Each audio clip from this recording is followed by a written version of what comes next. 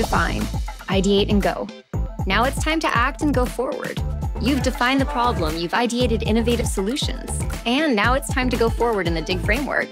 But before you build your solution, there's one critical step: pitching your idea to your stakeholders. Presentation and pitching an idea are skills, and they can be learned.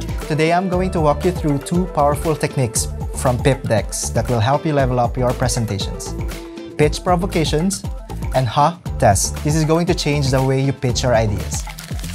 Let's start with pitch provocation. This technique is all about sparking curiosity and challenging your audience. Think of it as a way to introduce your main idea with a bold or surprising statement, something that pulls your audience in.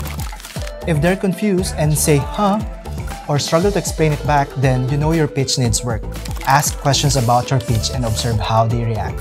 If there are still that moments, then continue working on your pitch. Your goal here is to make your message clear and memorable without having to explain. Throw in a little provocation to catch their attention, and don't forget to give a test to make sure your message sticks. So, master your pitch, win your stakeholders, and go forward with confidence. Innovation is within your reach.